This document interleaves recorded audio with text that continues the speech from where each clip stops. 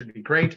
The process for today's webinar is we're going to be covering off a conversation with Glenn Brimacombe, who is co-chair of CAMI, which represents a number of mental health facing organizations.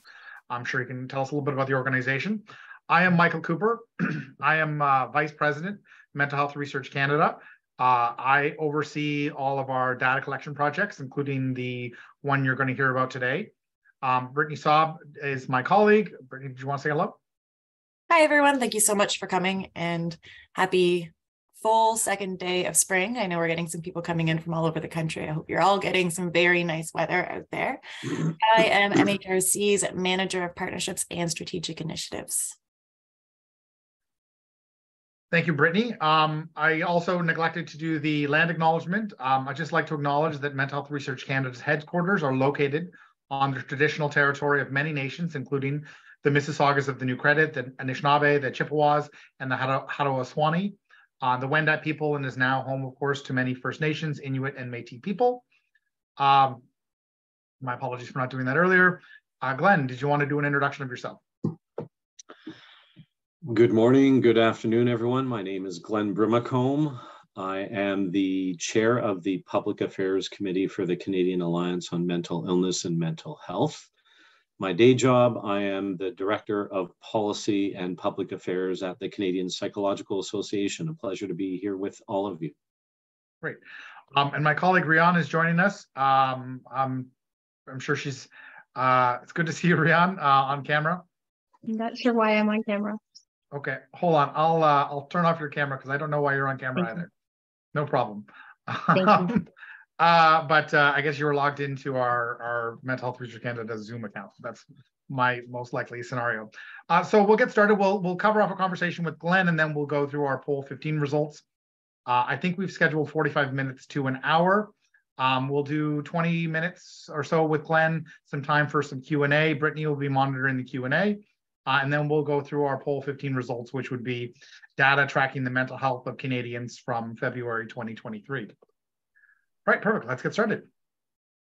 I will pull up your presentation, Glenn.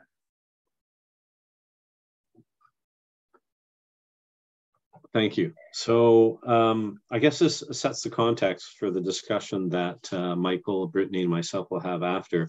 I have a very short deck to present, and it really reflects the release of a survey that we released yesterday, along with partners from Mental Health Research Canada and Polara. And all of you probably know Mental Health Research Canada does, I think, extremely good work in this space. It is niche driven, it adds value, it fills a gap when it comes to better understanding the mental health of Canadians in a variety of different ways, populations, regions, settings, and by mental health diagnosis. What we thought we would do from the Canadian Alliance on Mental Illness and Mental Health, again, is try and fill a gap. And we have a lot of information out there, survey information that speaks to the mental health of Canadians, but we thought we'd take it in a slightly different direction.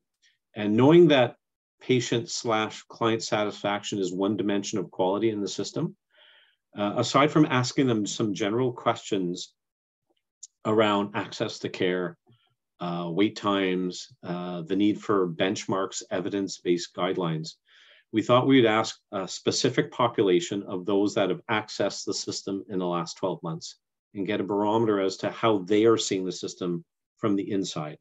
Many public opinion surveys are just asking the public for their impression of an issue, and that's important, don't get me wrong. But we thought we'd kind of dig deep or deeper and get a better sense about what people who are going through the system are actually experiencing. The other piece too that's a bit different is that we thought we'd ask them the question basically to rate their provincial territory or provincial experience. We didn't include the territories this time, just given sampling, small sample issues, statistical, methodological issues. But we thought we'd ask, and we're taking a page out of here from the Wait Time Alliance and the report card that the Canadian Medical Association has used in the past, which they do not use anymore.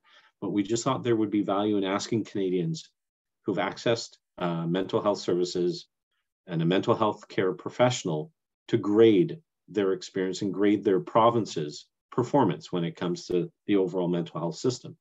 And if you go to the next slide, please. Sorry, two more, skip two more.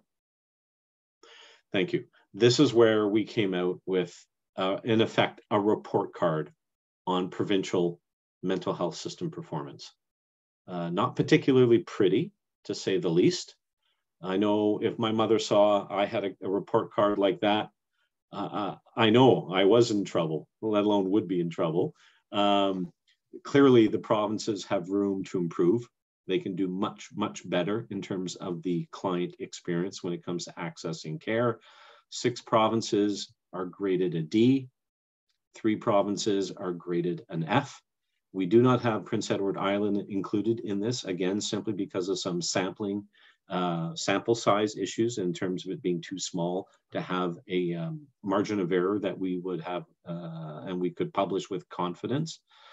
But it does show us there are some challenges. And in some ways, this is probably confirming or affirming what many of us think and feel when we talk to our friends, family, colleagues about the performance of the system, that if it is a system to begin with, but that the experience that we have in terms of accessing care and accessing mental health care professionals is poor. Now, that shouldn't be too surprising in the sense that when you think about our publicly funded healthcare system, there's a very narrow portal of entry. I mean, historically, our system is hospitals and doctors. And if you want to access care, you can go see a family doctor, you can see a psychiatrist, you can see a salaried mental health professional in a hospital, could be a psychologist, social worker, counselor. You might have access to peer support, but it is relatively narrow in the context of our system. And this is one of the key messages that emerges from this, in the sense as we think around health system renewal, health system innovation in the mental health and substance use health space, is that we need to be thinking about accelerating our investment into the system. Right now at a national level, we invest about 7% of each public health dollar into mental health and substance use health. What CAMI has recommended, which is consistent with the Royal Society of Canada's recommendation, is that proportion should be 12%. So 12% of each provincial territorial budget at a minimum should be invested into mental health and substance use health. And that is aligned, not identical, but it's aligned with other G7 countries in terms of what they invest. And here I'm thinking of France, the United Kingdom, and Germany. So there is more that we can do there. We need to grow the workforce in the context of making sure that we have an adequate supply of mental health care professionals. And in some provinces right now, and for example, to the credit of the Canadian Medical Association and the College of Family Physicians of Canada, they are actively talking about more integrated, team-based, interdisciplinary models of care that are needed, that include mental health care professionals. And given the fact that there is a quote-unquote shortage of family physicians, 1 in 5, 1 in 7 Canadians cannot find family physicians, and there are extensive wait times in terms of getting access to psychiatry in this country. We need to think differently as to how we organize and deliver care in the mental health substance use space. So that's an important piece that's attached to it. And it's also important, one of the things that I take a bit of encouragement from is when I look at what the provinces are actually doing. So there are innovative models that are being introduced, whether they're in Nova Scotia, Quebec, Ontario, with the Ontario Structured Psychotherapy Program, just as an example. You know, in Alberta and British Columbia, they're more actively looking about how can we expand mental health professionals in the context of primary care networks and just integrated or family clinics. So there is some movement looking at child and youth. You see the integrated youth services model in BC, the Foundry model, which is not only in BC, it's expanding quite rapidly across the country. And the Graham Beck Foundation has been absolutely critical in growing, seeding, developing that model along with CIHR and the provinces. So there is some activity going and moving forward. The sense is we're not doing enough and we need to do more quicker. Now, one of the related pieces to this and I'm happy to stop there, Michael and Brittany, if you want me to, and we can, if there's any questions that you want to engage in, is the federal piece. So most of you, perhaps all of you, know about the recent mating dance between the federal government and the provinces and territories a couple of weeks ago, which produced, a bombastic number of $196 billion. And to me, that, as a colleague of mine would say, that plays into the S&M agenda. That's smoke and mirrors. Because when you break down that $196 billion over 10 years, of which $46 billion is only new money, you're looking at, and when you consider the total amount that is spent in public health care, you're looking at a 2% increase per year. You break it down further to the $25 billion that is allocated as a separate envelope for the bilateral agreements in the 4 priorities areas of which mental health and substance use health is there. The $25 billion over a base of about $240 billion is 1%. So clearly it isn't all about money, but to the extent that the federal government is adding to the envelope to try and help the system innovate, transform itself, a 1% and 2% increase is, I would think, from many provincial perspectives, rounding error. So in my view, and in Cammie's view, there's more that the federal government can do, particularly when you consider that they jettisoned the Canada Mental Health Transfer that they promised in the 2021 election.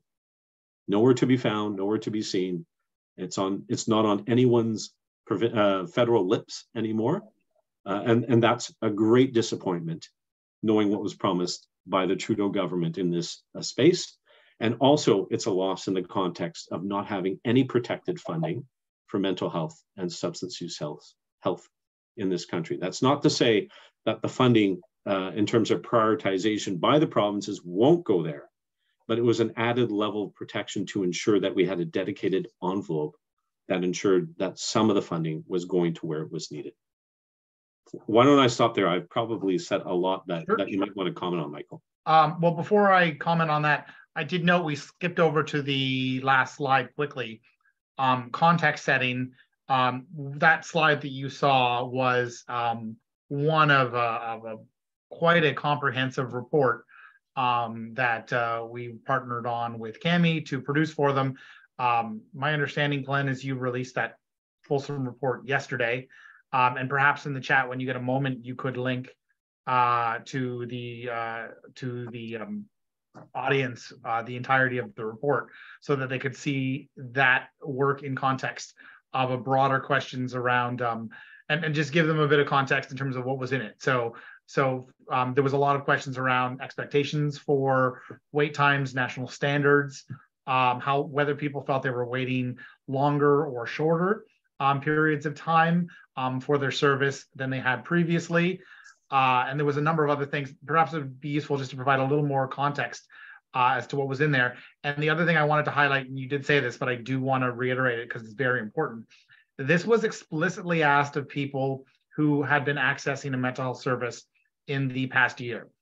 So my suspicion would have been that had you have asked people who were not accessing services, those numbers might have moved or changed. But these are people with experience in trying to get help, which I thought was a critical audience to reach when we were talking about that. So anything you want to comment on that while I pull up, and I'll pull up the next, I'll pull up the 2 slides that you have here. Is there anything else contextually you want to talk about this quickly?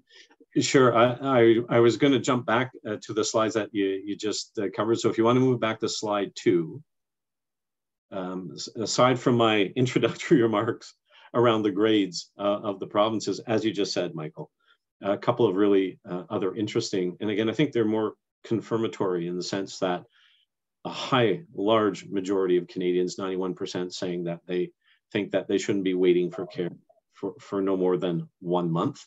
And that's clearly not the case right now.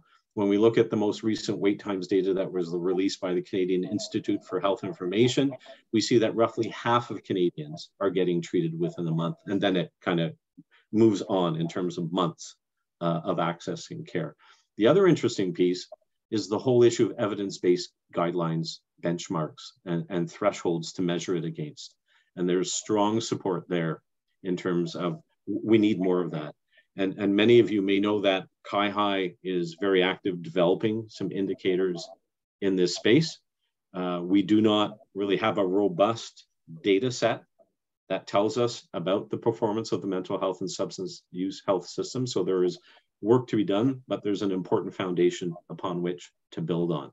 And then the last point is, again, about 90% we're very strongly aligned, 80 to 90%, about the need for the federal government to do more with the provinces and territories when it comes to increasing the supply of mental health care providers in this country. So I'll stop there. Okay, anything you wanted to comment on this third slide as well, or are we good on that?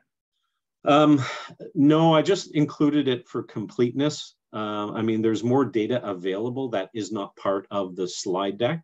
And that's where people want to dig a bit deeper, that they can get in touch with myself or you, Michael, or Brittany. All right, well, while I pull up the questions to you, Glenn, that we prepared, I'll just ask Brittany if there's any questions or comments in the chat. Yes, absolutely. So the first comment was already answered about whether or not this deck will be available after the webinar. So the full report can be found where Glenn posted it into the chat. A second question was more of a comment, was how interesting it would be to be able to compare these scores to ones given for physical illness and access to physical illness scores. I don't know if that exists currently, but I agree that would be really interesting. Does not exist currently. Not to my knowledge, it doesn't exist. But in the previous work that the Wait Time Alliance and the CMA, Canadian Medical Association, had undertaken, that was a key piece of what they were focusing on, again, to their credit. Okay. Another question was asking whether that 7 cents that you said would be needed. Does that reflect just treatment or also treatment and promotion of mental health care? My understanding, and I'd have to double check, I'm happy to double check, but it's the latter one. It was the more comprehensive piece. Okay. And to the extent, and those are estimates that we have seen. Right. So I don't know if they're fully publicly available yet. And there has been some work that I know the Mental Health Commission is actively involved in better understanding and figuring out exactly what is spent in the system, which is a bit of a policy challenge right now. Right, of course. And then another question was there any deep dive done into this yet? And for instance, was there any difference in scores given by, for instance, BIPOC populations, or is that an analysis that hasn't been able to be done yet? No, that's an excellent question. And to the extent that our budget was rather limited, I would say that's something for us to consider moving forward in the context of future report cards that we want to develop. So a great question. Unfortunately, no, not at this point. Just to interject here, I see there's a few questions being asked which are more directed to the overall work that we did, looking at who's accessing what service. We'll get to that question in terms of what people are accessing with our poll 15 overview. Before I forget, there's 2 pieces of housekeeping I neglected to mention at the front end. As I mentioned, Brittany is the professional of this. I'm the fill-in. One is that it is, of course, being recorded, and the recording of this webinar will be available within probably about 3 business days or less on our website. We do have a webinars section on our website, and generally we'll also put it where we keep our poll 15 reports. And so for anyone who is not able to, wants to go back and look at this, they're welcome to do so. As another housekeeping issue, my colleague Joe Lynn will be posting a survey and following up with individuals, anyone who participated, to ask how they thought about this, so we can get feedback for our future polls as well. And just as a reminder for everyone, everything we will show you here today will be available either on Cammie's website or our website. At the end, we'll talk a little bit very quickly about a few other resources we're bringing online, which will make it even easier to access our data. So now, Glenn, the question's for you. What do you see as the major barriers to mental health access for Canadians? So that's I guess, to me, it has a number of, it's like peeling back an onion, because it has so many interrelated pieces. But to me, the question is the narrowness of the system, both on the public and private side, to me, is where I start. And I've already talked about the limits of the public system, and that we need to start widening the goalposts in terms of better access into the system. But I would say that also occurs on the private side. So when you think about those that, if they don't have extended mental health benefits through their employer, they're paying out of pocket. And there are implications to that in terms of socioeconomic stratas. But even if you are insured, even if you have an employer-based health benefit plan, coverage is usually very limited. So when I think of the most recent Benefits Canada survey that came out several months ago, the median coverage is $750. Median, so 50% or below, 50% or above. Strikes me as very low and nowhere near the level of coverage that is needed in a system that is predominantly private when it comes to accessing mental health care in this country. So those are important barriers.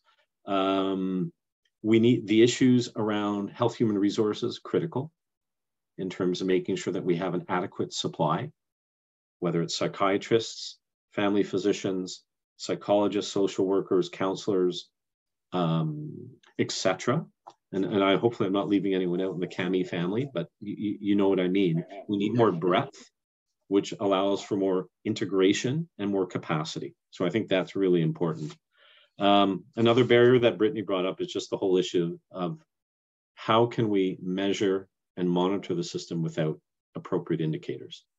And the mental health space is pretty good on the acute care side within hospital. It's still very weak when it comes to community-based care indicators. And that's an area that CAHE is aware of that we need to work with and develop more effective. And then the last barrier I just raised, and I know there are others I'm missing, so if people online might want to raise them, that's fine, is legislation. That I would say, and this has been a CAMI issue, is that we need federal legislation that fully recognizes the relationship between mental health and physical health. And this is where we've called on the federal government, and we have a discussion paper on the CAMI website about creating a new piece of federal legislation called the Mental Health and Substance Use Healthcare for All Parity Act. And it's a complementary, it would be a companion piece of legislation that builds on the Canada Health Act. And in effect extends the notion of mutual accountabilities between the federal government and the provincial territorial governments, in the sense of federal government is putting money on the table. Certain accountabilities are also recognized and understood in the mental health, substance use health space to improve system performance at that level. And then the last thing, sorry, if I can just say one more thing, because I have it here in my notes, is leadership. And perhaps that's the first barrier, is that we need more effective leadership I would say at not only within the public side, within the private side too. And we need leadership talking to one another. Because of the system that we have, it's intermingled. It's not like hospital and medical care that basically is hermetically sealed in a public system. Yeah. When it comes to access to mental health care, it commingles, it cuts across very actively. And this is where, and to the credit to the Mental Health Commission of Canada, they've created a forum where we are trying to have a much more actively engaged and ongoing discussion between the public and private sides of the system. You don't want them competing with each other. If anything, you want to make sure there's maximum policy coordination when it comes to coverage. That was comprehensive. Few odds and ends I want to add in just to fill in a few gaps here. Just so you know, our data does collect information about what people are accessing in mental health, and we do have a category of individuals who have indicated that they are not accessing help but should be. So we're able to track the reasons that individuals have given that they're not accessing mental health supports. And certainly not knowing where to get help has been a massive number, as well as the supports that I need cost money, or I'm not able to afford it is another thing, which speaks to the private benefit side that you were talking about. But the interesting thing we came across when we started asking people about mental health supports that they were accessing is what we found is people were generally accessing something. So that if you needed a mental health support and you were put on a long-term wait list, you would access something else. You would access a community-based support, or you would access an online support, or you would access an app or something. So what we found was if you were just asking people, you know, are you not accessing support? And what are the barriers to that access? You found that they were saying, well, I am accessing something, but it's not always the right thing, which is why we worked very hard to try and look into the question of not only are you not accessing something, but if you are accessing something, is it meeting your needs? And this is where that statistic that Bell Canada used, where they talked about how they said 1 and 2, the actual number was 56% of Canadians were not getting who were accessing supports, were not getting those needs met. So it was both a combination of people not accessing services, but it was also a combination of people accessing the wrong services or insufficient services for their needs, which was something that we wanted to delineate, that those were those two groups. And that work was actually being done by Statistics Canada for many years in terms of looking at whether those needs are being met. And we just sort of picked up the ball and kept running with those similar questions to try and answer that question. Moving on, and I know there's a number of chats going on, and that's great. I'm really happy to see it, but I just want to keep us moving forward. Brittany will comment on those in a second. And Glenn, I'm going to skip over a couple questions because I think you've answered a few of these already. And I want to talk about stigma as a specific issue as well too. So, you know, we still see, in fact, we did a study where we asked people with diagnoses what they felt were major issues, and COVID-19 issues was tied for #1 with stigma. And of course, we're having this conversation all the time saying, of course, we're addressing stigma. We're addressing stigmatizing behaviors. We're talking about it now. But we still don't see that in a lot of individuals, that a lot of individuals still feel that that stigma exists. So what do you think we can do to prevent stigma from preventing people from accessing mental health care? Yeah, I mean, stigma to me is the whole issue of education. And the more that people are actually educated about the importance of your mental health, our collective mental health, the more likely people can consider sustainable policy solutions to implement. And that's as much for the general public that thinks about these issues, but it's equally important in the context of policymakers and those within government. So it is necessary, it is important, it needs to be continued. And again, you know, over the years, issues around lowering stigma, I think, have occurred, but that doesn't mean the work is done. So when I think of the historic work that the Mental Health Commission of Canada has undertaken in this area, been very important. When I look at what the Community Addictions Peer Support Association, CAPSA, has done over the last few years has been extremely good, and ramping up and taking it to another level in terms of person first language and other educational tools that are available. So I think that is absolutely important. We need to continue, and I suspect it will always be ongoing in terms of refreshing the material and finding different ways to connect with Canadians to better understand, empathize, and if they can address and look at solutions that can get people into the right spaces to deal with their mental health and substance use health issues. Thank you so much. I do see we took a couple questions coming in. You know what I'm going to do is I'm going to break after we're finishing here as I pull up poll 15 to address some of these questions. But I want to go on to, is there any advice that you would give Canadians who are looking for mental health supports? And of course, there's a number of people on this webinar who are also providing guidance to those individuals as well in terms of how they get supports. What would you provide? What guidance would you provide to Canadians or people who are talking to Canadians who need help about how they can access supports? So I'll preface my response by, I'm just an economist, folks. So I'm more of a numbers-driven guy. When people ask me through my career, are you a doctor? I just tell them I'm an operator. So there's a difference. But obviously, where you can and you are comfortable in speaking to friends, colleagues, family, speaking with a family physician, there are reputable tools that are available on the internet. Many, whether it's at CAMH or Wellness Together Canada, just to think of two, CMHA has some tools. So there are some tools out there to help you navigate your path, and hopefully that will lead you to the tools, treatments, etc. that you may need. Before we move on to poll 15 over questions and then our poll 15 overview, can you, Glenn, is there anything else that we haven't covered yet that you want to share? Sure. Well, I did see a question in the chat box from Steve Spruill asking about the recommended range when it comes, knowing that $750 on the private side is low. Yeah. CAMI doesn't have a range. And of course, CAMI is comprised of 16 national health organizations, of those with lived and living experience, and mental health care providers. So on the provider side, in terms of recommended rates, it would be expected that there's a bit of variation. I can tell you, during my day job with the Canadian Psychological Association, the recommended rate of coverage is $3,500 to $4,000 a year. And that's really just dealing with the average volume or dose of psychotherapy that is needed in the general case, knowing that, of course, it varies on an individual case-by-case basis. To your question, what I would say is stay vigilant.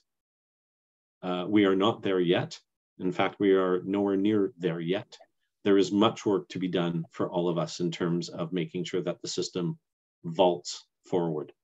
And persistence, when it comes from a policy, if I've learned nothing else in my 35 plus years in the policy space, is persistence can pay off, and it can pay big policy dividends.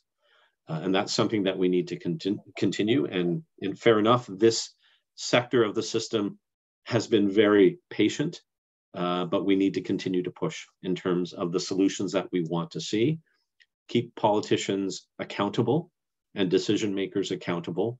And this kind of evidence, for example, that Michael will speak to in terms of what MHRC does, is vital to that conversation.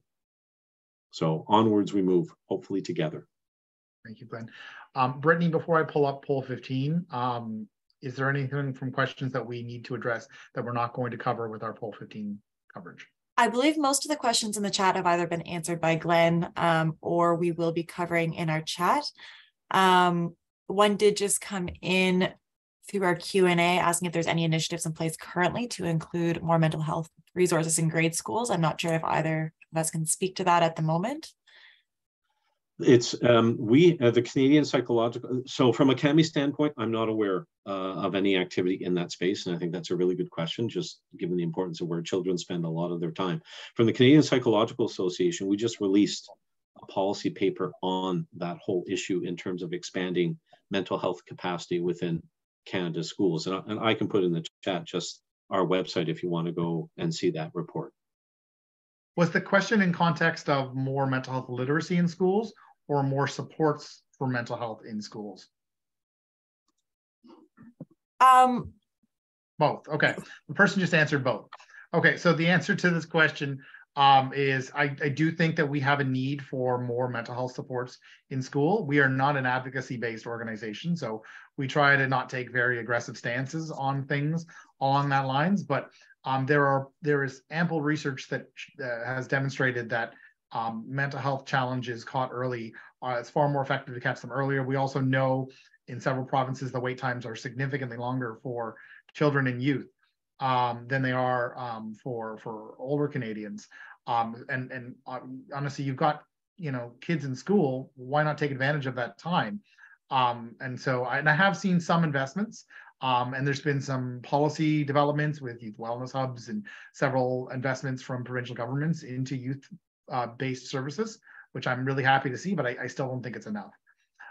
The other thing that, in terms of literacy, absolutely agree, mental health literacy. We've done some work looking at consumption of mental health media, and it is almost fourfold in terms of the number of young people who are talking and thinking about their mental health or conversing around their mental health or consuming media around their mental health. The numbers compared to an older generation are staggeringly different. This is a huge generational divide as it comes to mental health consumption. So you have a captive audience that's talking about their mental health significantly in those younger generations. And so there are things happening in schools to get literacy rates up. But it doesn't mean we can't have a comprehensive means of trying to support that, nor does it mean we can't have a comprehensive means of trying to track it as well, because when you measure it, it helps matter. And Glenn's an economist, I'm a data nerd. So we're the sort of people that would say, like, you're going to measure it, it's going to make a bigger impact. Any other questions that are not covered by poll 15, Brittany? There's one question, two actually, that kind of tie together. Wondering if wait times seem to be more dependent on the type of disorder being treated and whether access becomes more problematic for people experiencing complex issues. I'm gonna throw that one to Glenn. That's an interesting question. I don't have I thought maybe you folks had could break down wait times by mental health disorder. We could. I don't think we've done that work. We have not done that yet. Okay. For those that with severe or acute severe mental health issues, my sense is they're getting quicker access. It's like going to the ER or having, you know, physical trauma. That may get you into the system a little bit quicker than those that are in the mild to moderate category. And that's just my experiential kind of sense. And I can't point to any data to the person who's asking the question. Just before we dive into our poll 15 results, I think that's a really great segue to say that the results that you're about to see in poll 15 are a very, very small snapshot of the data that we collect through our polling initiative. So as Glenn brought up, we do have the data to break down a lot of things that we just haven't had the capacity to do yet. That said, our data sets are massive. I think we have about 50,000 respondents at this point, and they are freely available to researchers if they are interested in doing their own analyses. Great. So I'll move on, and then if we have time at the end, we'll take more questions. This would be and thank you, Glenn, for your insightful conversations. As always, Glenn and I sit on a number of committees and things together, and he's always so insightful and well-informed on this. It's always great talking to you. So this would be, what we're doing here is we're going to show you the results of our 15th data collection, our 15th poll, collecting mental health indicators of Canadians. As a bit of background on this, we've been collecting data since late March 2020, functionally the start of the pandemic. We realized very early on that mental health would have impacts on, COVID would have impacts on mental health, and we started tracking across a number of factors, from self-rated scales to clinical screeners, distressed scales, and a number of other things. As Brittany indicated, we've taken a relatively kitchen sink approach to our data, which is we are trying to collect as many mental health indicators as possible, as much as we can about service use, and as many demographic factors as possible, from family size, family status, income, education, ethnicities, job status, employment sector. We're trying to collect everything we possibly can. And what we do is we report once per quarter on a data collection. And then we have 47 data partners that we turn the data out to, including multiple governments and multiple charities and research organizations who then parse the data for their own specific needs. So what we're going to cover today is our point in time of February 2023. And Brad, I do see you raise your hand. I will answer it when I'm done this, if you don't mind. And so that's what we're trying to do here is just show you a point in time from February 2023. And as a result, we also do deep dives. So we have another group that goes in and actually looks at specific demographics across a period of time. So we're able to analyze any particular demographic. We also have another group that is working on qualitative research. So we're trying to understand through interviews what's happening with certain groups. Right now, we've just published a qualitative research brief on the LGBTQ community and what we found in that community. And I think next week, Brittany will be publishing a paper on why people are not accessing services and why they told us they're not accessing services, which takes it beyond this quantitative data that we have as well. So if you have any questions about this project, we're more than happy to talk about it. And our big announcement is that in the near future, probably about 2 weeks away, we'll be launching in a more substantive way our data hub. So we do have an interactive data portal on our website where you're able to play with the provinces, the age, the data collection time period, gender, and actually look at about 25 different indicators by timelines. That is significantly increased from our last data hub, which only had about 6 indicators. We've increased it to about 25. Now, we collect about over 100 indicators, so we're still only scratching the surface of the work that we do. But I think these are the most popular ones that people are trying to discuss. Great. Methodology page talking about what we collected this period, and you can see again the margins of error, et cetera, et cetera. What we did find in February 2023 was we did see an improvement in mental health indicators in around spring 2022. And they have been slowly improving through the 2022. And then in February, we saw that improvement had stopped and had gotten slightly worse. And we're talking in the 1% to 2%. So it's not a significant movement negative in any way. It's relatively just flatlined as opposed to continuous improvement.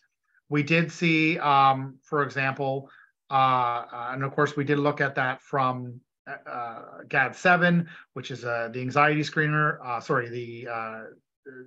And then we looked at PHQ-9, which are, of course, clinical screeners for that.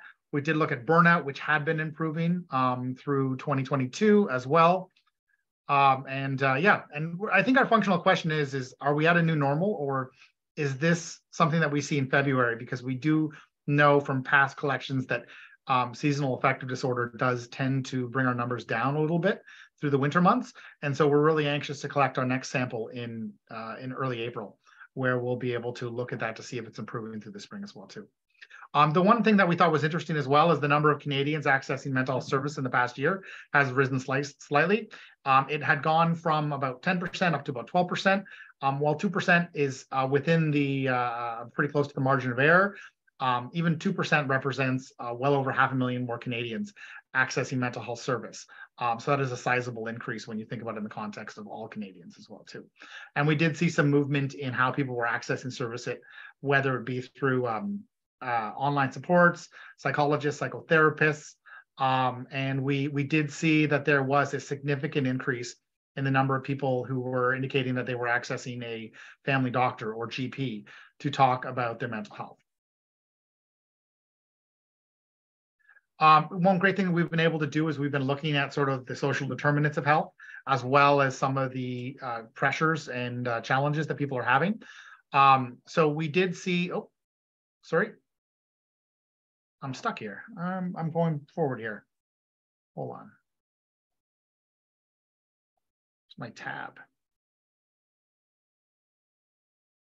Okay, here we are. So we did note that inflation is not having a negative impact on about half of Canadians, but for the half of Canadians who are impacted. So either you said, no, it's not affecting me at all, but for the people who are indicating that they are struggling with their mental health as a result of inflation, those challenges are getting worse. And we did note significantly higher rates of self-rated anxiety, depression, diagnosis of mood disorder, suicide ideation, which is extremely high for that group, alcohol and cannabis dependencies, and less being able to handle stress well. So for the group of people who are struggling as a result and indicated that they're struggling because of inflationary pressures, those are getting those are a number of indicators that are indicating significantly worse mental health challenges, with the caveat that for the other half of Canadians who are not indicating that struggling, we didn't see any of those particular challenges. So there's a big divide happening in terms of whether or not that's happening or not. It's affecting your mental health. We did notice, of course, increases in negative mental health indicators in parents of children under the age of 9. And again, it sort of makes sense that there are a lot of individuals who have families who are indicating that they're struggling more as a result of inflation. I'm going to skip ahead. All of this is available on our website, mhrc.ca. Again, for anyone who's new to this, we've not seen these new diagnoses of mood disorders, anxiety and depression or other mood disorders. They've been relatively flat for a while, but slightly increasing since COVID. As you can imagine, they're continuously going up. But I'm not going to cover these in great detail because these have not changed significantly. But if you're new to this project, we have seen this over a period of time, this slow increase in diagnoses since COVID. Again, about 10% of Canadians have indicated that their anxiety is high on a self-rated scale. And again, this is about, before COVID, this was about 7%. So it's still up about 40%, 35, 40% from pre-COVID norms, but it's significantly improved from during COVID. At the worst of COVID, we saw it in the 25 to 28% range. We, of course, look at who's indicating high levels of anxiety, what specific demographic groups. Speaking about where it was pre-COVID, during COVID, and since COVID, the recovery period. We do provide data by province. We actually can also micro-target by postal code, so we can look at even smaller regions than this. For those who are new, Quebec has always had the lowest levels of anxiety and depression. And Atlantic Canada, as of the last poll, and I think it started around August or October of last year had some of the highest levels of anxiety as well. We originally thought that it might be related to the hurricane, but it's remained consistently high. So we don't quite know exactly why Atlantic Canada continues to be high in anxiety. For those who are looking, this is the, which one's this one? This is the,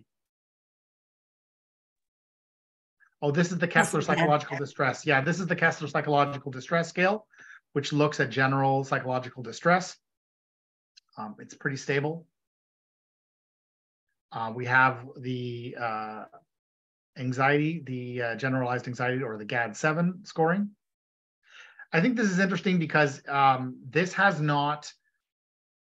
didn't get significantly worse during the pandemic, and has improved slightly, but is now back up to around 14%, which is not horrific. But when you actually look at the GAD-7, the scoring has not moved significantly from the pandemic, but it also didn't get significantly worse. It did get slightly worse, and when you're talking about 2 and 3%, you're still talking about 1 million Canadians. But depends how you want to categorize this in terms of, was it a significant or a not significant movement when you're looking at things moving 2 to 3% one way or another. This is the clinical screener for depression, the PHQ-9. Again, 11%. That is not very high at all. It has continued to pull 15. It was at a high of 14% when we looked at it in the middle of the pandemic, and now it's down to 11. So this has slightly improved. Can I just jump in really quick to say, for those who aren't familiar with these screener tools, the Kessler 10 that we looked at earlier looks only at those who have rated their anxiety or depression as high. And then the GAD-7 and the PHQ-9, look at the general population. So kind of what this is showing us is that those who are experiencing mental health challenges are continuing to experience severe challenges, whereas the rest of Canadians, since the height of the pandemic, might seem to be improving. Those who are struggling are really struggling. Yeah, I think it's worth noting here that of the people who rated their anxiety or depression high on self-rated scales, a full, 76% of them, or 3 out of 4, were actually showing moderate to severe symptoms of disorder.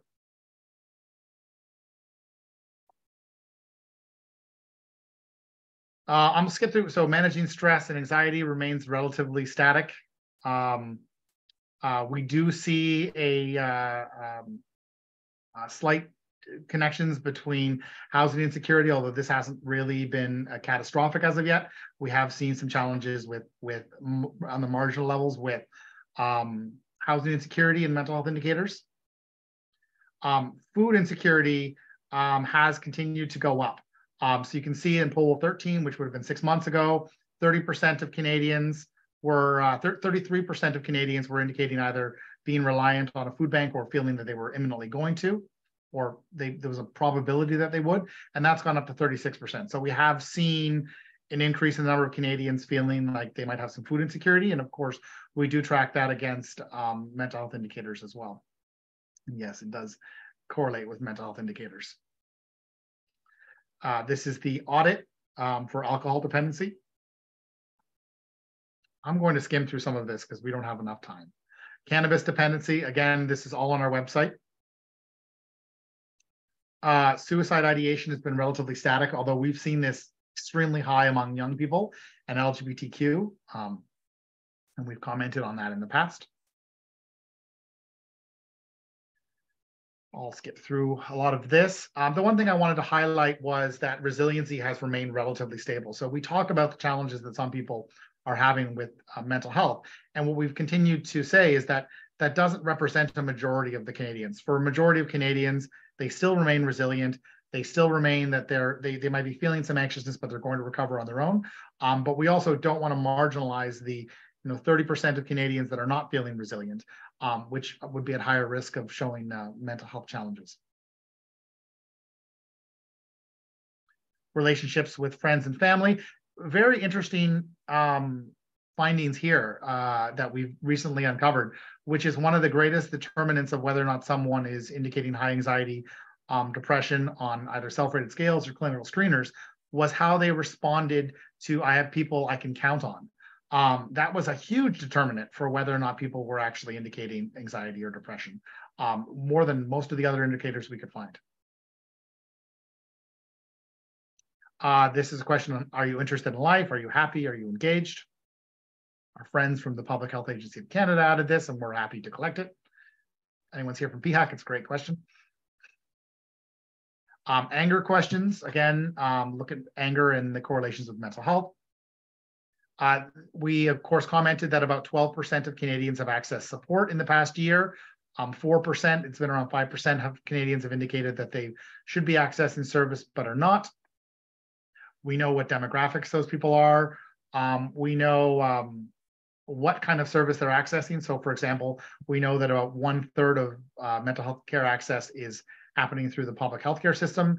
If you were to break that down, that's about 65–70% of people in that 33% are accessing it through their GP or family doctor. We do know that about 16% of people are accessing it through private healthcare insurance. And we sort of get a sense of what they're accessing as well. And we do know that how long they're accessing that data. We know how frequently they're accessing that those types of services. Pause here for a second. Cognizant, I have 7 minutes left. And Brittany is asking me why I use the long version of this report. I always use the long version of this report. I'm a data nerd. So looking at what people are accessing, if they're accessing a free online service, community-based supports, what they're paying, what they're accessing if it's out of pocket, why they're paying out of pocket. We have information on that as well too. Why they're not accessing help if they feel they need it.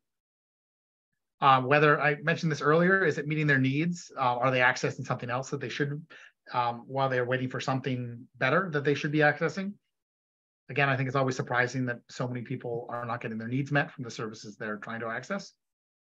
And we look at their level of satisfaction. And going forward, one of the analyses we will do will be looking at levels of satisfaction by how people are accessing services to get a sense of how the system is working. And that leaves us about 5 minutes for questions. I apologize for rushing through the end of that, but I wanted to make sure you had a sense of what we were collecting. And I'm more than happy to take questions for the last 5 minutes here. We do have 2 questions in the Q&A. One of them is wondering why we primarily focus just on anxiety and depression rather than looking at more mental health challenges. Yeah, I think because we're trying to look for things that are the two most prominent in terms of when you looked at historical data as what's most prominent in the population. When you're doing population level studies, you're looking for things that can generate you a reasonable size sample. The thing I wanted to add is I was really happy that StatsCan, every 10 years or so, they've done a massive collection on mental health indicators, and they do look at the breadth of mental health challenges that people are having. And it is, it's not done frequently or updated enough to my liking, which, but they did collect in summer 2022 indicators of a lot of those other mental health challenges, schizophrenia, people are, and more complex challenges that people are having. And they will produce, and I think they're probably, it's due later this year, if I recall correctly from talking to them, that we, at some point, there will be an updated list of mental health populations, like what percentage of the population are affected by other mental health challenges from StatsCan later this year, which would be great. And they only do it every 10 years. So it's going to be a great indicator when it comes out for data nerds. Caitlin, I see that you're asking if we're planning on integrating any qualitative data, and that is exciting news for us. This year, we've been fortunate to be able to start collecting qualitative data. So we've released one report looking at 2S LGBTQ communities in Canada. And that one can be found on our website. And we will, in the coming days, be publishing a report on why Canadians say that they're not accessing care when they feel like they need it. So that one's going to be coming out soon. And then we do have 2 more reports coming out in the next month that will be looking at parents of young children and people working in high burnout sectors. Yes, those are the two that are coming out soon. And then we will be continuing to do this for at the very least over the next couple of years. We're relatively prolific with publications. We also have another one coming out with resiliency indicators next week as well. Mm-hmm. Another question was asked, among the group of parents of children under the age of 9 years old, are there differences between genders or single parents that we have found in our research? Sorry, I was reading the question that came into the chat. Could you repeat the question? Yeah, sure. Just looking at how parents of younger children under 9 seem to be struggling more. Is there any difference that we found between genders or between single parents or? Yeah, so I will admit we haven't looked at this particular question in probably a year. So the information I'm about to share with you is somewhat outdated. We do have the new data, we just haven't got to it.